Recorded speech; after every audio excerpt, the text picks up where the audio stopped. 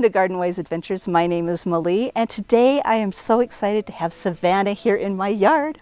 Yeah, now Savannah, can you tell me a little bit about who you are and why you're actually here? Yeah, so I'm Savannah Peterson. I work with the Central Utah Water Conservancy District as the Water Conservation Programs Manager. So I help run a lot of our residential rebate programs that we offer. So I invited Savannah over here because there is a turf rebate program that Utah is offering. And there's a lot of other things that are happening in Utah to do with the drought and water. I think, if you've been on my channel at all, you've seen my, what do Utah water efficient landscapes look like? You've seen that series. But there is a definite drought going on, maybe not this year, but what do you think about that? Is there... Well, just to pitch in, we measure drought in a lot of different ways. There's like the immediate drought that's, maybe affecting our lawns and our crops and that kind of thing. But then there's longer lasting droughts. So this year we might be out of the immediate drought that's affecting us individually, but things like Lake Mead and Lake Powell are still very much at risk. Great Salt Lake still needs a lot of water, and a lot of statistics have shown that we need another often 6 years is the estimate that I've heard the most often of winters exactly like this last one to get out of the drought. Okay, so this is making up for lost time. Yes. Not the immediate, I don't need to water today because it rained a half an inch yesterday. We're thinking long term here, we are not out of the drought, but this winter helped. Yeah, and we can't hedge our bets and say, okay, phew, it's over with, all the winters from now on are going to be great, because that's the way it's been in the past. In fact, a lot of climatologists this last year have said that it's practically a statistical impossibility that we'll get the 6 or 7 years that we need in a row to get out of the drought. So, which is really sad to hear, because I love all the rain and I love all the snow. But that leads us to issues that we're having in Utah, and the state is coming up with several different things to kind of help mitigate the problems. But this is kind of what I wanted to bring up a little bit. A lot of people feel like Utah and the water conservancy districts are meddling on their properties. Have you heard that at all? We have heard that a lot. But why would they say that? What's the state doing, and what's going on to make people say that? Yeah, so the state and districts have implemented some water efficiency standards that are required if cities would like their residents to be eligible to participate in our water conservation programs. So cities do not have to do it, but to have this funding available to them, it is required. And it's just some efficiency standards that would be implemented into municipal codes regarding new construction only. This doesn't affect existing landscapes at all. That's what our rebate programs are for. But these standards are talking about how much lawn and where lawn is used on new construction, both residential and commercial, industrial, and municipal. So it's essentially saying we want you to not ban lawn, but just put it in places that are reasonable and sustainable, so that we can keep growth moving forward and get rid of lawn in areas where it doesn't need to be. So it's preventing waste. So how much lawn are they saying is appropriate? So for front and side yards of new construction, residential new construction, the maximum is 35%. But if you think about, if you take all of your lawn out of park strips and have paths in your side yard instead of just strips of lawn, that's still a pretty usable, playable space in your front yard. And then in the backyard, homeowners are free to do whatever they want. Say that again. Homeowners are free to do whatever they want in their backyard, which is the place you play the most often anyways. So this doesn't sound very onerous. I'm biased. I don't think it is. And then I will mention in commercial, institutional, municipal new constructions, the limit is 20% maximum lawn in the landscaped area outside of active recreation zones. So parks, playing fields, community spaces in multifamily developments, those are all exempt from that, because those are usable spaces where we want people to be using their grass. But it's getting rid of like lawn and parking lot islands. That's just a waste. Okay, I love that. So to recap, new construction only, the maximum amount of lawn is 35%, which I will link a video up at the top that talks about localscapes that I've done in the past, and show you several different localscapes where you look at that and it's like, oh, that's actually quite a bit of lawn. And they don't mess with your backyard.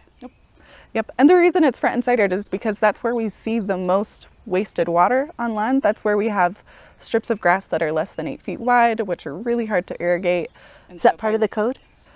Yes, part of the code is removing or preventing grass in areas less than 8 feet wide and on slopes greater than 25%. That makes a lot of sense. Both for irrigation efficiency reasons. That makes a ton of sense, yeah. So is there anything else in that, like the standards, so 35% for residential, 20% for commercial, no strips of grass, less than 8 feet wide? Anything else in there? And then the slope. And then the slope. 25%. Which, if you can't sit on a lawn chair on your lawn comfortably because it's too steep of a slope, you're not using it anyways, and it's too hard to irrigate. So that's another pretty reasonable use. But those are the three things that are required out of these efficiency standards. And again, only in front and side yards of new construction. That is wonderful. And okay, so if the cities adopt these standards, what do the residents get out of it? The existing residents get access to these great programs for if they want to convert existing landscapes.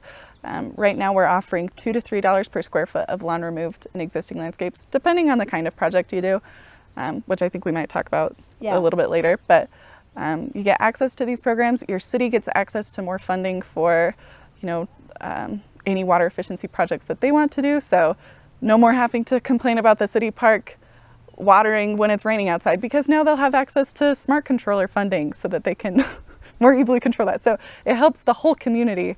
And then new homeowners get the benefit of already having a water efficient landscape installed. It's usually 2 to 5 years after a homeowner moves in that they start landscaping projects. And a lot of times it's to remove lawn. So they have the benefit of just having a water efficient landscape already installed when they move in. So let's talk a little bit more about the cities, because a lot of people complain about the cities and what the cities do and don't do, and municipalities, well, the cities are municipalities, but like large companies, and they're like, we're not saving any water until they save water. What are some of the problems you've seen with cities and like their water conservation efforts? Yeah, so a lot of issues are funding issues in cities where it's just not in the budget to do some extra landscaping here or there. A lot of times cities are more focused on maintenance because that's what they have the staff for and the budget for. But having access to these programs, if they adopted the water efficiency standards, could essentially give them free money. It's money that is available for these exact projects that cities are looking to do. So water efficient landscaping can be expensive. Grass is cheap, which is why it's used so often. Parks are huge. Yeah, and so the larger the scale, the more expensive it is. And cities, by and large, are really conscious about the taxpayer money that they're using, and they want to be responsible about it. And so they're often hesitant to move forward with these larger landscaping projects because they're so expensive, and they're trying to be responsible. So having access to this funding is a great way to get something done that they want to get done, that's the right thing to do, without putting extra burden on the taxpayer. The reason I asked about cities is I've been talking to my city, the city of Pleasant Grove, about the water efficiency standards, because I was a little worried because it looked like they hadn't adopted them, but they are going to be adopting them. And they're adopting them because they actually applied for the grant to put in secondary water metering, which to some people is a huge like red flag. They're going to come onto my property, they're going to put water meters, they're going to mess in Pleasant Grove, when they put their secondary water in, the promise seemed to have been that people could use as much water as they wanted for a set price. What are your thoughts on that? The point of water meters is to know how much of our limited resource we're using. So right now it's kind of a mystery sometimes about how much water is being used in our secondary systems because it's not metered. So water in Utah, especially secondary water, is sometimes seen as just an unlimited resource that has no strings attached. But really quick, can you, because there might be some people who are not here from Utah, what is secondary water? Secondary water is it's water that's just a little less processed than the potable water that we use or the drinking water that we use. So drinking water goes through many more filtration steps before it gets to the end user. Secondary water is filtered a little bit, but it is not treated the same as drinking water. So it's a little less expensive to process, and it's used more in outdoor irrigation. Okay, yeah, so really quickly, I traced Pleasant Grove's secondary water. We went up and looked at, I think it was Deer Creek. They get some of their water from Deer Creek, but most of their secondary water comes from the canyons here. So there's a spring or a little creek that comes out of the canyon. They fill, I think we have maybe it's 3 tanks, 2 or 3 tanks. They fill those tanks with the spring water. They filter it a little bit. Yeah. Get all the sticks out. Get all the sticks out and the rocks. And then and that's what we use for irrigation water. So that's basically the secondary water, right? Yep. Yep. And it's been hard to track in the past because we don't know how much is going through the system. So these meters are a great way to know how much is being used, how much is being lost in a system. That's important, is we can track now if there's any major leaks anywhere because we know how much water was put into the system and how much was taken out. That's that's highly important, I think. Yeah, which is a great way to catch leaks quickly. Another benefit of this secondary water metering is it'll be easier to track your water usage and again be able to catch leaks but at your home as well. So there are apps along with a lot of these secondary water meters that you can track down to the minute. Yeah. And open your app, see how much water is flowing. If you know your sprinklers aren't on, but there's water moving, you know you have a problem somewhere in your landscape. A lot of beneficial uses for it. And what I really love is I know Davis County has had this implemented for a year or two, right? Maybe even more. I don't know how long they've had it, but they said that they saw almost an immediate 30% reduction in water use. Yep. They didn't have to fine their customers. They didn't have to charge more. It was the customers seeing how much water they were using and voluntarily reducing. Yep. You want to be responsible. Everybody in Utah knows that water is important and we all want to take care of it. Everybody wants to be responsible about the resources that we have here. And this is a good way to make sure that you are making wise choices. We have to take some measures. Mm-hmm. Yes. Because we're getting to the point where it's getting dangerous. Yep. If the Salt Lake dries out, we all have heard about the toxic cloud that can happen. Yep. If we don't have water for landscapes at all, that's going to be horrible. Yep. Water is a huge limiting factor for growth, which is one of the biggest economic drivers in our state. So without growth, our economy takes a big downturn. And our kids won't be able to live here. And our kids won't be able to live here. Yeah, you're going to have to be exporting your kids to California. Imagine that. Switch the roles there. But yeah, it's important in so many ways to the health and economy of our state. Cities get the help, we get the help, and then we can all end up being better stewards of our own properties. Mm-hmm. That's how I look at it. I know a lot of people will disagree with me, but this is how I look at it. So let's get into, besides these, standards that they want the cities to implement, and they're, giving like little teasers here, you can have this if you implement these standards. We talked a little bit in the beginning about the turf rebate programs that the homeowners get. Let's get into a little more of that because I think that's important for everybody. Mm-hmm. So the first you qualify by your city being qualified. By living in a city that has adopted these water efficiency standards. What can you do if how do you know if your city is qualified, and if it's not, what can you do? Yeah, so there's a great website called conservewater.utah.gov, I believe. And on that website, there's a tab that says either landscape incentives or rebates. If you click on that, it'll have a list of cities that have adopted these water efficiency standards. There are some cities that are on there that are working on the standards. So if your city isn't there, don't panic and think that they've rejected it wholeheartedly. They might just still be in the process of adopting these standards. But that's a good place to go and check to see if you can qualify. And then all of our programs are housed on utahwatersavers.com. So you can go in there and you can actually go into the Utah Water Savers, set up your account, and then look and see what's available. And if the landscape rebates are not available, what can you do? First, we've seen so much good success with residents calling their representatives in their city just to say, hey, I am a representative of this city. This is something I care about. Have you adopted these? Are you working on it? Can I just put in my 2 cents saying that I care about this issue? And that's a lot more effective than us at the water district or at the state saying, your residents care about this. If they're hearing it from the residents themselves, that holds a lot more weight. And truly, I've gotten a lot more faith in the democratic system by people saying, like, I've seen so much change in these cities when their residents reach out. It's given me a lot of faith that people do have a voice and can make a difference. Yeah, and don't, like she was saying, some of the cities are working on them. I mean, Pleasant Grove's not on the list, but they're going to be adopting the standards. Mm-hmm. So just call and politely ask and say and if they say we're not going to do the standards, then maybe you can ask why. There's city meetings you could go to and have your voice heard. Yeah. Yep. Talk to your neighbors. Yep. And we at the Water District are always happy to go and talk to these cities in person and straighten out any confusion. So if a city seems like there might have been some misunderstandings about what was required, call us. We'll come talk to them. We love to go to city council meetings and make sure that everybody understands what's going on. If I wanted to remove that grass and get paid for it, what do I need to do if my city has already adopted the standards? So first, I will say, if you are interested in these programs, do not remove your grass before you have applied for the program and had a site visit. That is the kicker. If we are not able to come out and measure it in person before it's removed, you don't qualify for a rebate.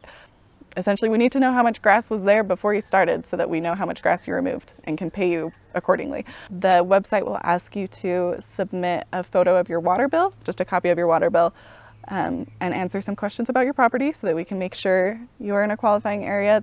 Really quick, I want to put in a plug and say, if your city doesn't qualify for the landscaping incentive program, all cities across Utah, everybody qualifies for a toilet rebate and smart controller rebate programs, which are for irrigation efficiency. And then if you have a home that was built before 1994, you can get money for replacing those old inefficient toilets. Just wanted to put in a plug. If you can't do your landscaping project, there's still things you can do. No, there's still hope to be water-wise. But yeah, when you're applying for your landscape incentive program, that's our turf buyback program, you submit photos of what your landscape looks like right now. That helps our technicians catch any big red flags before we start. Also, it's fun to have as a comparison for when you've started. Before and after. It's really great. And then you submit a plan of what you want to do. It doesn't have to be very detailed. The more detailed, the better, because that helps our technicians, give you some pointers if you give them more information. Yeah, really quick on that. I'm a landscape designer, and I have been doing a lot of clients that want these turf rebate programs.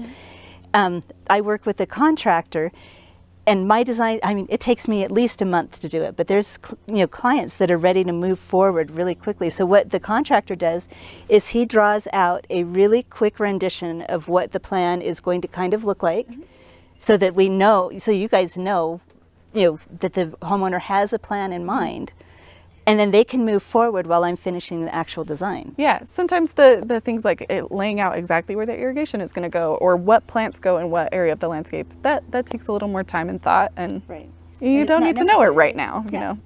So that's good. So you don't need the detailed plan. Yep. I literally got a plan submitted that was crayon on napkin about a month ago, and it was great. So you don't need to be a professional designer. I love it. Thank you for saying that, because people get intimidated. Yeah, it's a scary process. And last year, I will say that the rules for submitting plans was a lot more intense and was asking a lot more of homeowners. So we tried to make it easier this year. If you don't want to pay a professional designer like me, they can go onto the Localscapes website. Yes. And they walk you step by step with several different free classes on how to do the design yourself. And I've seen some of those properties, and I'm going to be featuring some of those properties that homeowners design themselves. Yep. And that actually is a great segue. One of the requirements to apply for this program is to have taken one of these landscaping classes. Oh, so you have to do it anyway. Yep, because we want to make sure that our homeowners know what they're getting into before they start their project, because sometimes you get started and realize it's a lot more than you were bargaining for. So we want to make sure that you're educated about the requirements beforehand.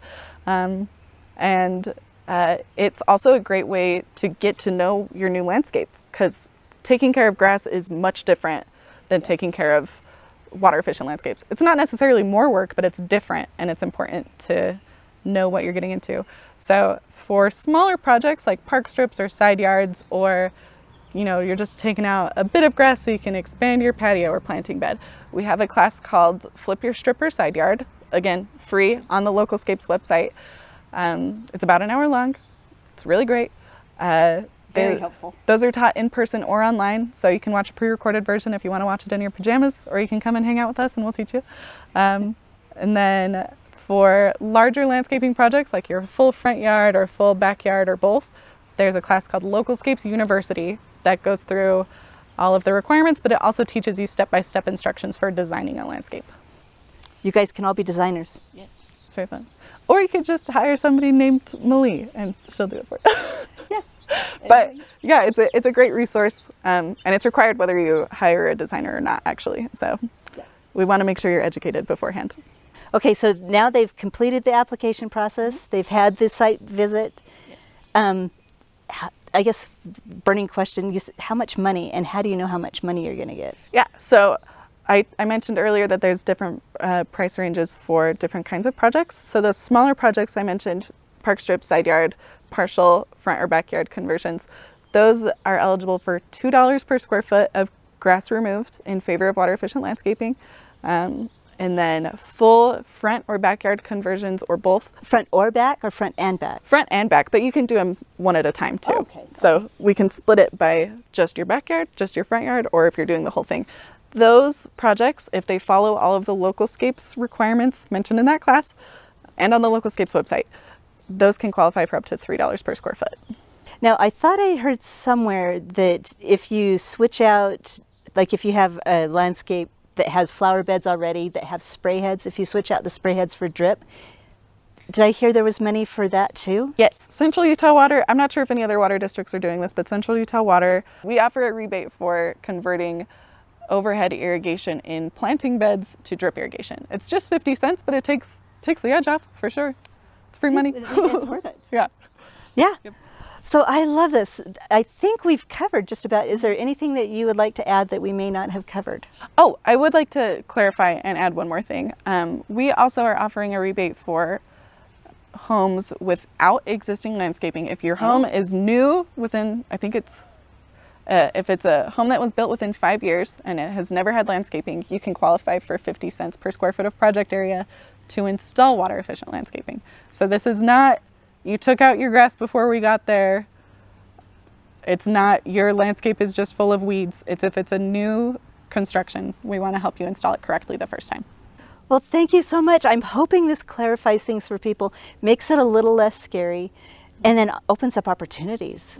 Opportunities to be better stewards of your property, opportunities to have fun landscapes. Like I said, I'll link a playlist of my water efficient landscape series. And some of these properties are just, all of them that I've looked at are gorgeous.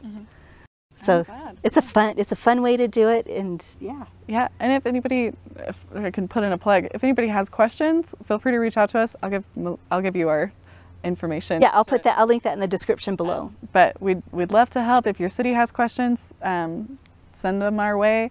If you have an opportunity where you'd like somebody to come teach a class for a community event, we would love to do that. So, or there's like a booth at your county fair or something. Let us know. We'd love to be there to help answer questions. Yeah, and I have to, personal testimony. Savannah, and I've talked to Casey over there at the Water Conservation District. They are so helpful. They are so helpful, knowledgeable, and very, very open. So it's just, yeah, it's great to work with you guys. I'm glad. Yeah, not scary at all. That's the goal. Not to be a big scary water district. We want to help you. Love it. Okay, well, thank you so much for coming. And I hope you guys have enjoyed this video and it's been helpful. If it has, I hope you like, subscribe, change out your landscape to a more water efficient landscape, and go have a wonderful garden adventure.